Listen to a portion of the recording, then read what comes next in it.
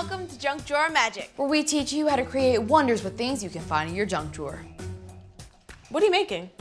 I thought people might want their very own Junk Drawer Magic deck of cards, so I thought I'd send them a couple empty boxes. Where are the cards? You don't need any. If you fold the box in a specific way, the box makes its own cards. What?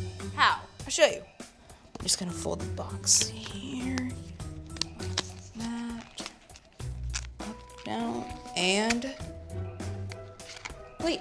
Now, we have to shake the box 3.5 times. 1, 2, 3, half.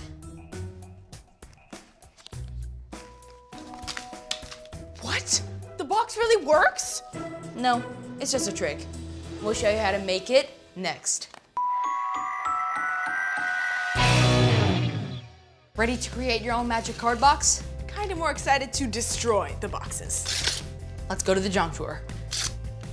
For this trick, we'll need 2 card boxes, scissors, and double-sided tape. To start, we're gonna take our first box apart so that it's one flat connected piece.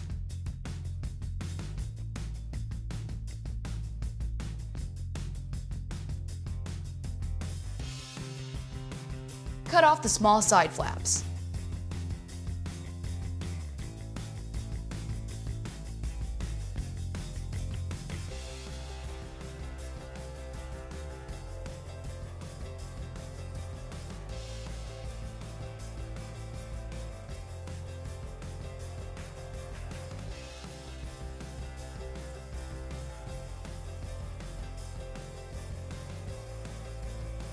Next, we're gonna take our second box, cut off the same side flaps and the big top piece.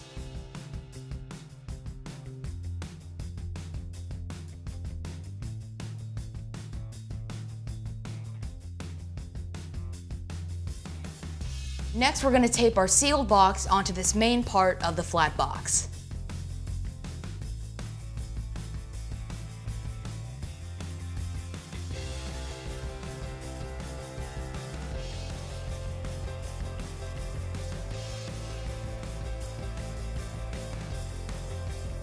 The trick is you had the second box there the whole time. It was just hidden from the audience's view.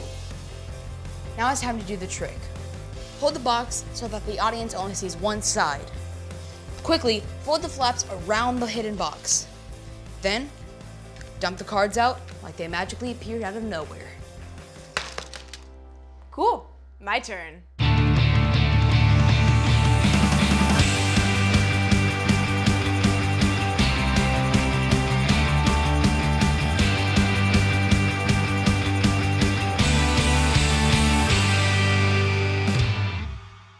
Thanks for watching Junk Drawer Magic. Hey Walker, I made my own magic box. Really? Does it make its own cards? Nah, it's not a card box. It's a human fingers box. Ew, that's nasty. Don't do that, Akira. Too late. 1, 2, 3, half. Oh wow, the box made a ton of Skittles instead. Really? Nah, it made fingers. Ah! So now, we're gonna rip off a corner. The thing is, if I squeeze it... What? Wait a minute, there's something in the potato chip bag. No way.